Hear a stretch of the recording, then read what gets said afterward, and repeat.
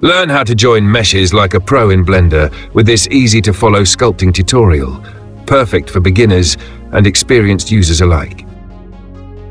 Here you can see our wheel mesh. It's made up of separate parts.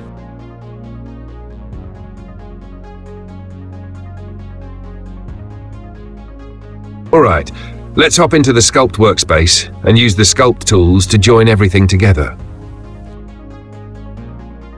Here's the Remesh tool in Sculpt mode. Let's give it a try to join our mesh together. I'm setting the voxel size to 0.01 meters, but feel free to adjust it based on your PC.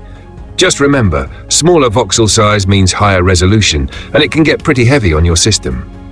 Alright, let's hit the Remesh button and see what we get. As you can see, it's combined our mesh pretty well, but it didn't smooth out the edges.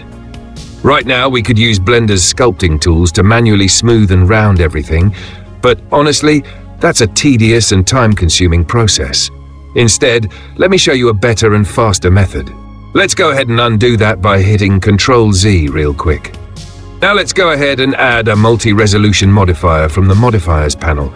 Alright, so when we hit the Subdivide button, you can see it's making our mesh all round. That's because we didn't bevel the edges. No worries, let's delete the Multi-Resolution Modifier for now.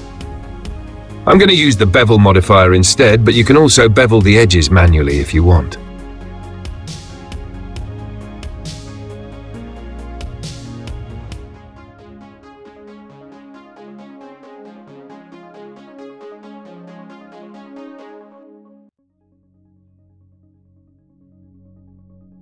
Okay, time to apply the modifier. Alright, let's add a multi-resolution modifier and check out the result. You can see this time, it's preserved the edges really well. Let's apply this multi-resolution modifier, but it's not going to apply in sculpt mode. So for that, we need to switch over to object mode first.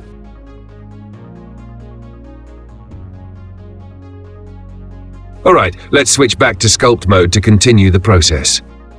Let's open up the Remesh drop-down menu once again and take a look.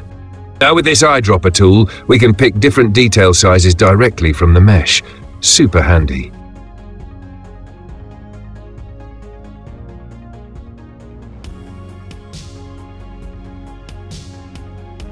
So I grabbed the mesh detail from the center, and now let's tidy it up. I'm changing the voxel size from 0.0828 to 0.08. Feel free to tweak it depending on your PC's performance. Alright, let's hit that Remesh button and see what we get.